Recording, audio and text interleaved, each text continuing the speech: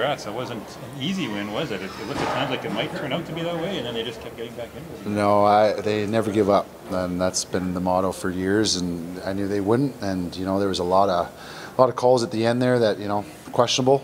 But it was a great game, and I'm happy to go to the ship again, for sure.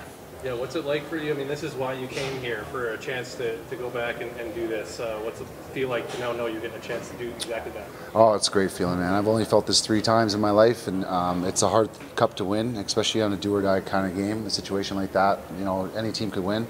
But to give us an opportunity to go back to the show and have a chance to hoist that cup, man, there's no feeling better. Especially playing this since I was 2 years old, and there's no other cup that I want more than this year. Beating your former team to get there. I mean, when you scored, it seemed like there's a little extra something in your celebration. Does that make it even more special? Oh, for sure.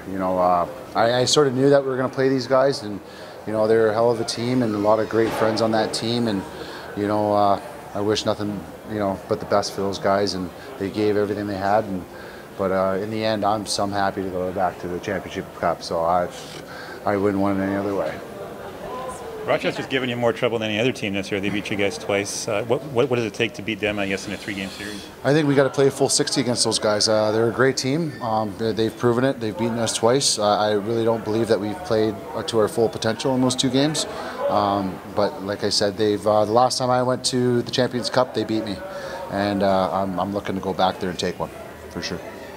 So that'll be on your mind in these next 2 weeks? You'll be thinking about that? Oh, for sure. That's all I'm going to be thinking about. So I'm very excited about this. And they're a great team, though, man. We got to give a full 60.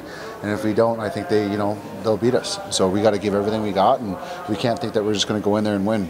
They have a great chance at winning as well as we do. So lacrosse is a crazy game and a game of opportunity and a game of chances. So I think we're going to have a tough couple games ahead.